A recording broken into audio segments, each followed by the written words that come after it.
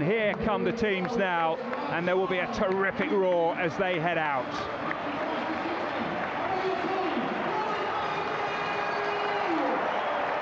So here we go again, as if Tuesday and Wednesday wasn't exhausting enough.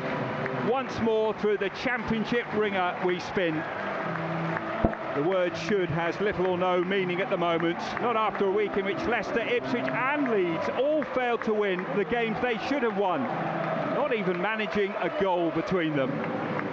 So how relevant just a few minutes before kick-off is the fact that 43 points separate these two sides.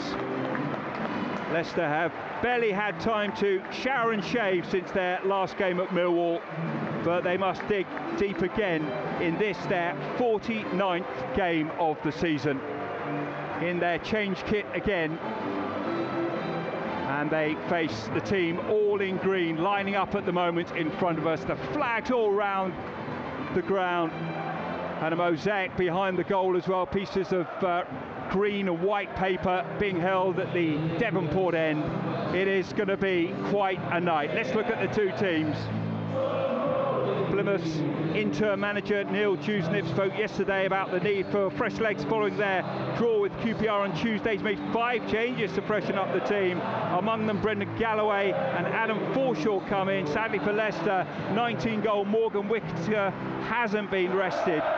He starts. So their lineup will be Michael Cooper in goal.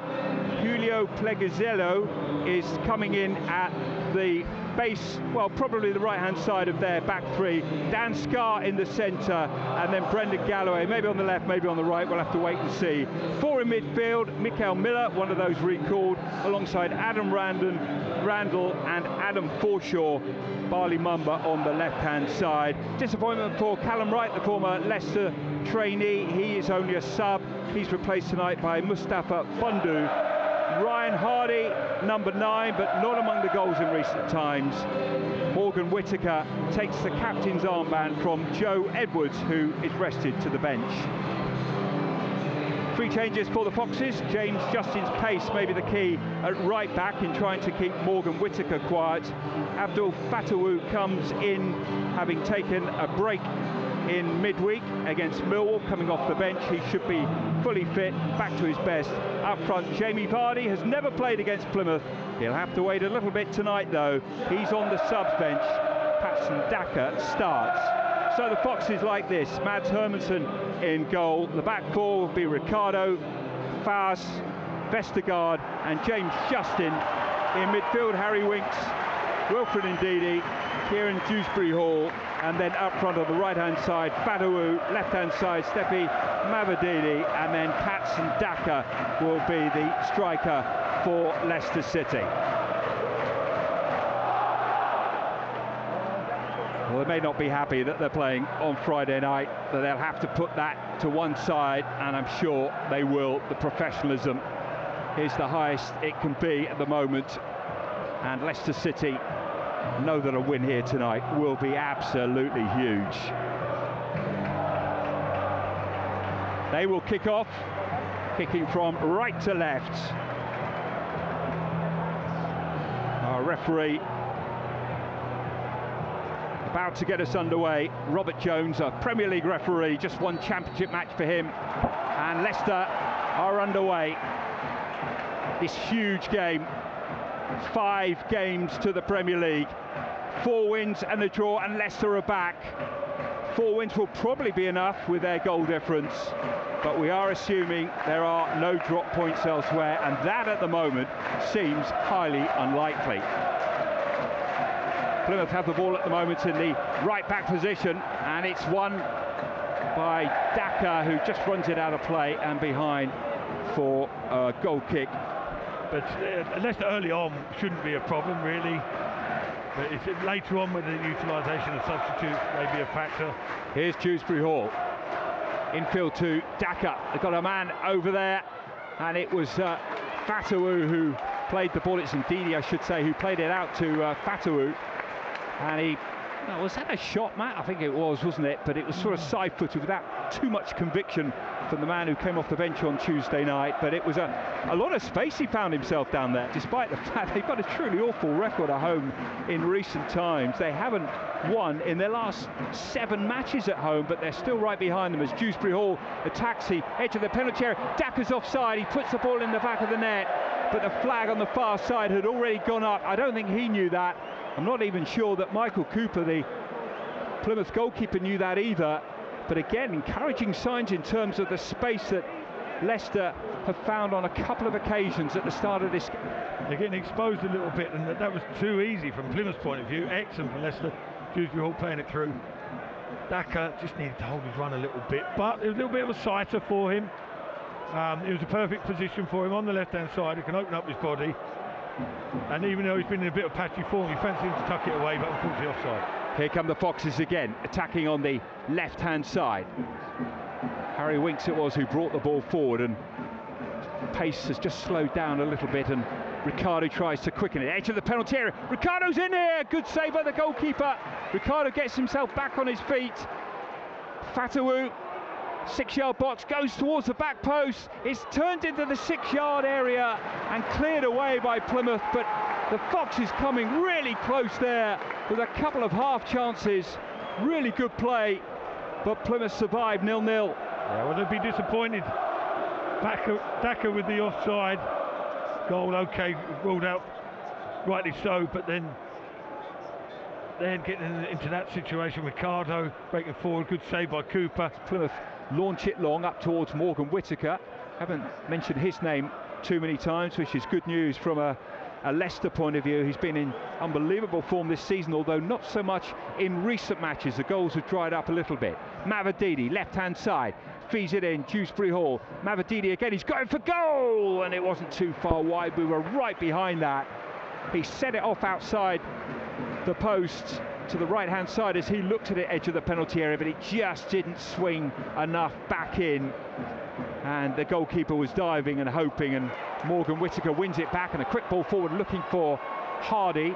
Fars has this under control. A nice stiff firm back pass to Hermansen takes out the slight concern that there may have been there, and Hardy didn't even bother chasing it. The only danger there was a poorly hit back pass, but the Belgian international, we're hoping to have a busy summer with his country at the Euros, was accurate. Now this is Mavididi going into the penalty area, left-hand side, looking to pick someone out, but he just plays it against the defender, and it's off the chest of Scar and behind for a corner to Leicester City. Disappointing end to that move there. James Justin producing an unexpected ball from Plymouth's point of view, just dinking it over the top. Away from Bali Mumba to Dewsbury Hall. He's going to have a shot from the edge of the penalty area with that left foot that has scored so many goals this season and created so many assists. But now it's Plymouth on the counter-attack. Over on the far side, Bundu. Hardy goes towards the near post, and the shot will come in, and they've scored. It was a counter-attack, and Plymouth, with their first real attack of the game, lead this game here at Home Park. Mustafa Bundu, one of 5 changes to freshen up Plymouth Argyle, has certainly done that, and so much against the run of play. The Championship strugglers lead the league leaders by 1-0. Football's just incredible, isn't it? How it can turn against you, how careful you have to be, fine line, small margins and all those phrases. Leicester, you're looking to press, looking to capitalise and make the breakthrough. And then, you said, Hardy's been totally isolated. All of a sudden he's got a bit of support.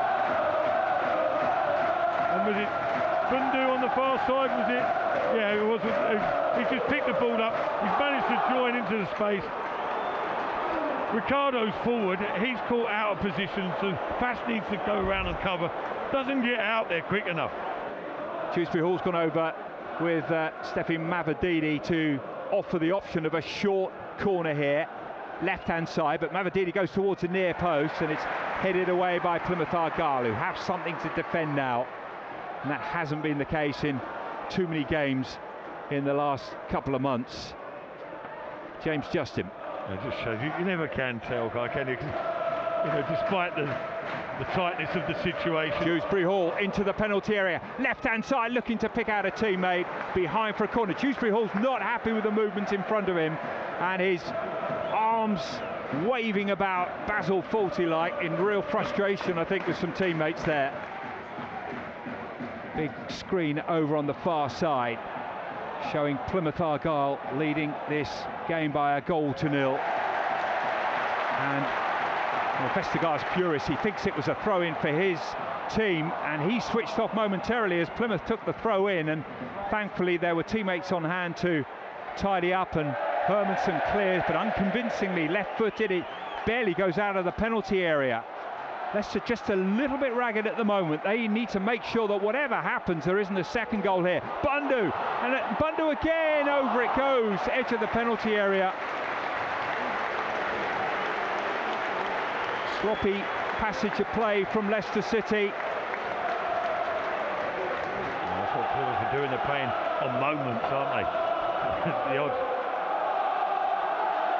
ball into an area.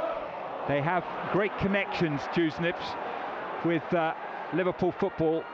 As Leicester come forward with Dewsbury Hall towards the near post, there's half a shout for a handball as the defender got something on it, and it's through to the goalkeeper, Michael Cooper. Not real concerted shouts for a handball. Forshaw was the man at the heart of that, but just a moment there. He winks. Short passes from Leicester City in their change kit as it's played in towards the penalty area. It's a light orange or a peach, depends on your preference, but it's a light top against the dark green of Plymouth Argyle. Pratt gets the touch there. Leicester have won it back and building down this right-hand side now with Fatawu. 3 players in the penalty area, on the edge of the penalty area. Movement from Daka. It's with Pratt down this right-hand side, uses the angle. Fatawu's away, into the penalty area, into the 6-yard box, and Daka misses the best chance of the evening for Leicester City. He went towards the near post. The ball was excellent from Fatawu, but the connection wasn't great from Daka, and he dragged it wide of the post and behind for a goal kick. Well, it's the best bit of play that Leicester have produced all night. Dennis Pratt involved heavily. Lovely reverse pass inside the fullback. Fatawu puts it across. Yes, it's come to Daka sharply, but I mean, he's unattended, front of goal, but in an excellent position. Far too often, really, but yeah, when they do go forward, they look dangerous enough, don't they? Yeah, there's certainly the whiff in the air that Leicester need to be careful. It's not one-way traffic as it's played forward to Mavididi, into the penalty area, left-hand side. The angle just got worse and worse for him, and in the end he dragged his shot so far wide it's gone out for a throw-in. Yeah, it sounds worse than it is, I suppose, but initially, yeah, it looked as if he was going to be in, perhaps not directly on goal, but certainly towards goal. Allowed the ball to bounce, and it took him that little bit wider, and all of a sudden it needed a ball across.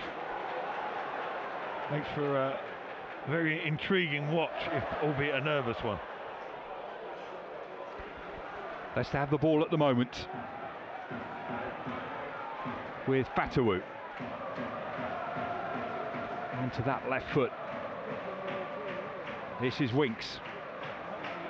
Leicester with loads of bodies ahead of the ball. It's played into the area, and an opportunity here for Mavididi, who's Daka, who's got his feet all wrong.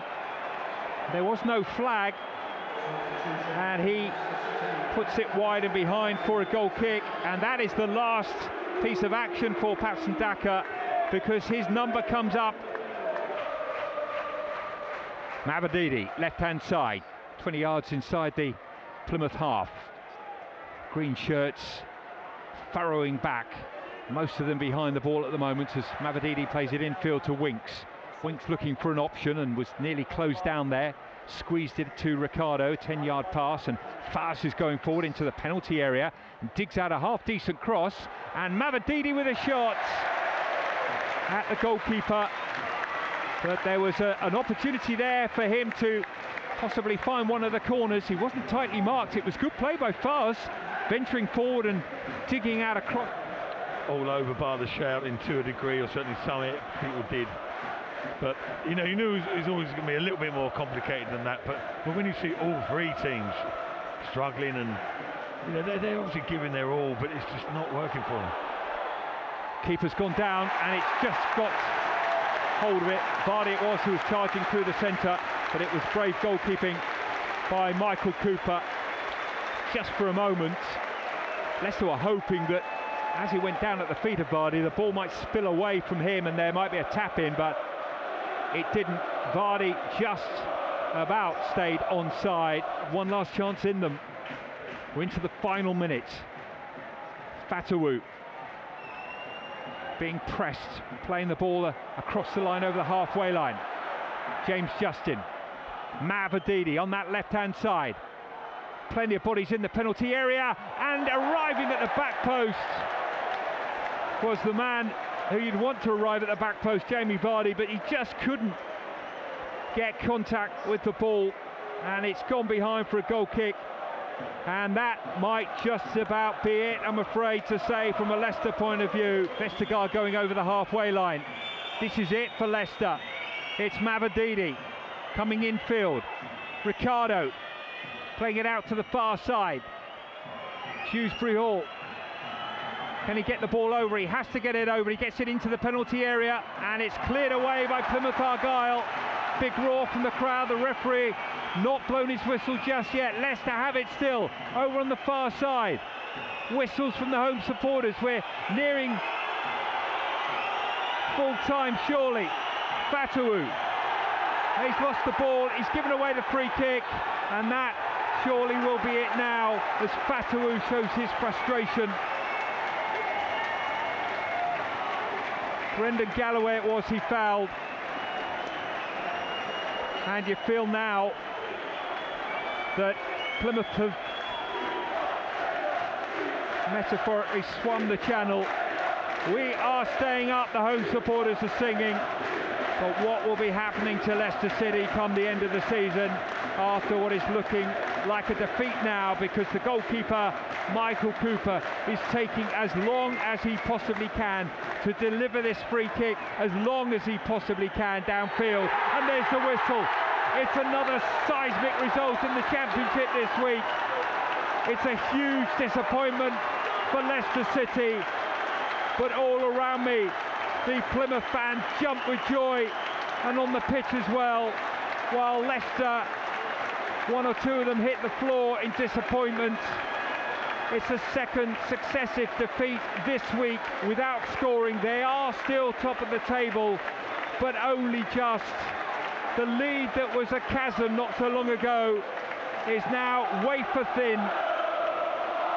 The celebrations here are in stark contrast to the scenes away to my right, where the Leicester fans are disconsolate, and Matt, you can't blame them. This is now becoming a real problem for Leicester to get over the line.